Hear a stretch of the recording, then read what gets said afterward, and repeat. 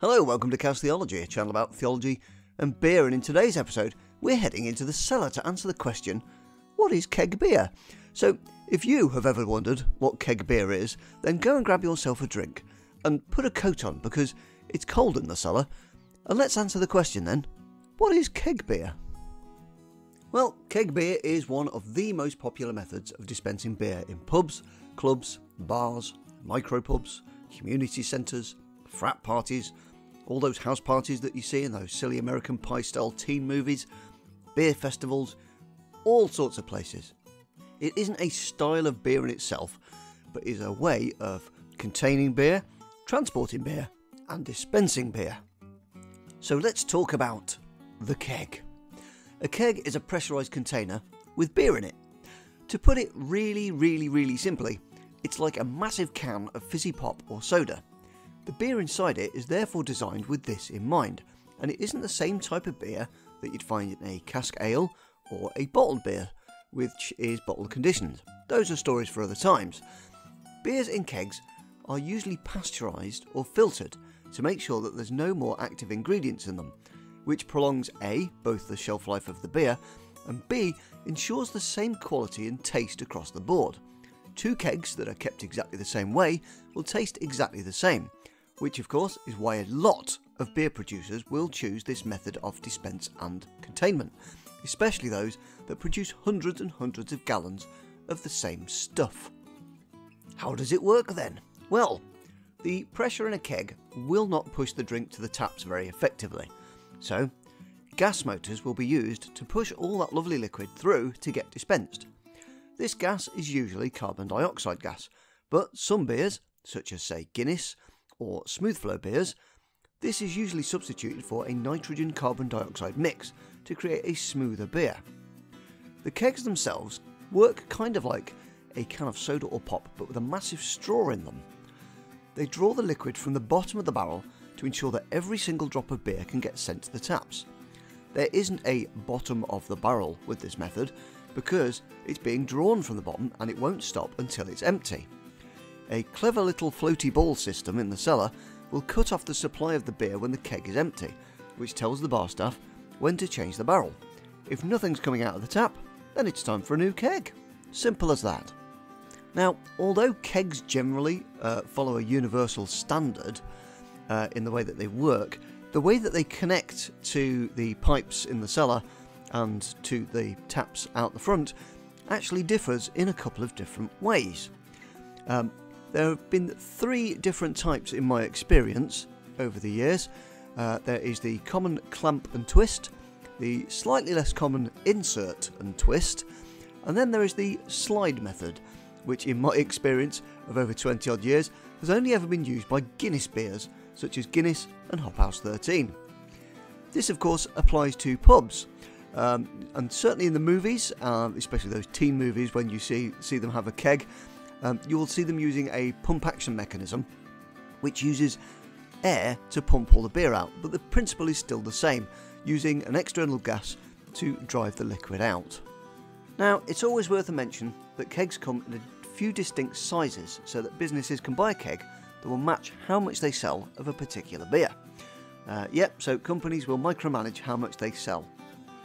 It's just good business. All that beer down the drain is also money down the drain. Now, in my personal experience, here's what I've used. Now, there is the not so common 6.6 gallon keg, which I've only seen used a couple of times in my experience. Then you have the most popular style of keg, which is the 11 gallon keg. Now, in TV, movies, this is the keg that they'll display. Now, the 11 gallon keg, also sometimes a 10 gallon keg. Stella use a 10 gallon keg for some weird reason. But yeah, the 11 gallon keg is the one that you'll see in movies, TV, frat parties, all that good stuff. And here's a bit of a tangent for you, which is probably going to spoil TV for you. But if you ever see a frat boy with a keg over his shoulder, that's an empty barrel. Sorry to spill this, guys, but kegs are heavy. They've got like 11 gallon of liquid in. It's heavy stuff. So if you ever see a guy just like slinging it around like it's nothing, that barrel's empty. It's a prop. Even the 11 gallons, I don't I can't pick up, you know, it's a two-handed job, and you end up rolling stuff more than you do lifting them, because you will actually break your spine if you try and keep lifting these things. So, tangent over. Your next step up from the 11-gallon keg, the most popular one, is now we're getting into ones that you don't tend to see on TV, which is the 18-gallon keg. Then up from that, you have the 22-gallon keg. And then finally, one I have used in the past, I don't have any pictures of at the minute, but imagine the 22 but scaled up a wee bit. That is the 36-gallon keg. Now that's the largest one I've certainly seen used in businesses, and those things are freaking heavy, let me tell you.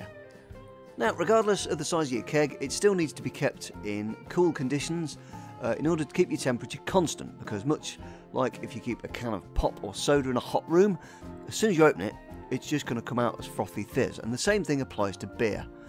Now, keeping it at the correct temperature is also very key in extending the shelf life of your beer. Now, they do get about a month on a keg because they are pasteurised, and although there shouldn't be any live ingredients in them, occasionally you will still get bits of yeast and whatever, so they will spoil over time, and they can also go into the beer pipes or beer lines, which means, of course, that your beer lines also need to be cleaned fairly regularly, as well as the connectors, because this, at the end of the day, is something that people are going to drink, and much like the knives in the kitchen, your beer equipment needs to be clean.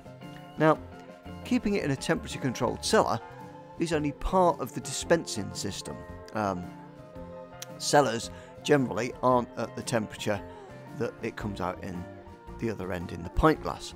So the pipes themselves that go from the keg to the tap will often be run through special chillers, which lower the temperature much lower than that of the cellar, and that's how the beer gets to you on the other end, such as, say, your Guinness Extra Cold or a lager. The chilling, most of it doesn't happen actually in the keg, but rather in the pipework on the way to the tap. And there you have it. That is a short, brief explanation of keg beer, which is a pressurised container that has proven to be one of the easiest methods of storing and dispensing all kind of lovely brews.